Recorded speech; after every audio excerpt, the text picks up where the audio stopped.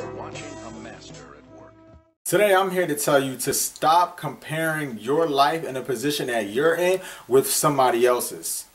It's too many people and too often that people will try to compare what they have or what they don't have with somebody else's haves and have-nots. And I'm going to give you 3 main examples on how you can start appreciating what you have and enjoying your life instead of comparing it to others. The first one, let's take something random like chicken.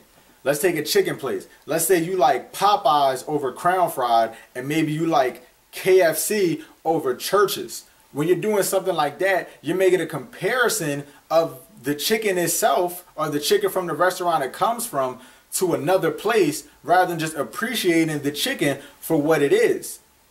Let's take another example. Let's say you go to a restaurant and you're sitting down, you're looking at the menu, you don't really see anything that you like, so you go with the safe item. You go with chicken fingers and fries. When you go with something like chicken fingers and fries, or you make that your go-to item, it doesn't matter where you go. You could be at Red Lobster, you could be at Longhorn, you could be at Outback, you could be at Fridays, you could be at Applebee's, you could be at Friendly's. But what do you order? You order those chicken fingers and fries. Not because you're going to make a comparison of it with each restaurant, but you're going to appreciate it for what it is. You're appreciating the chicken fingers and fries. So no matter where you go, you're going to appreciate what you're having, being the chicken fingers and fries. Last random example I'll give. Let's say a t-shirt. Let's say you have a blue cotton t-shirt that you love wearing.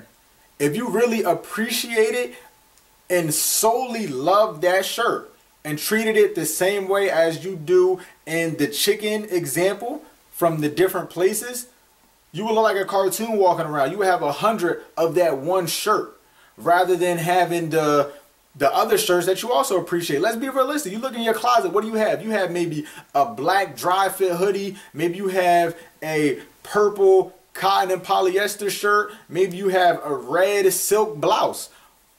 What happens and why did you buy those other clothes? Because you appreciate it for what it is. You didn't make a comparison of it to that blue cotton shirt.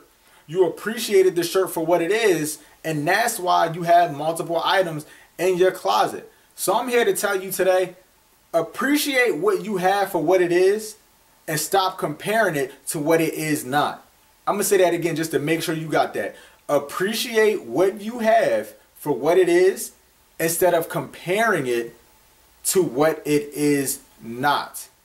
Shelby Paris, follow me on Instagram, OBA.0. Like and share this video on Facebook. Like and subscribe for the YouTube channel. Tag somebody in this video that you feel like it would be helpful to. This is another Monday Mindset.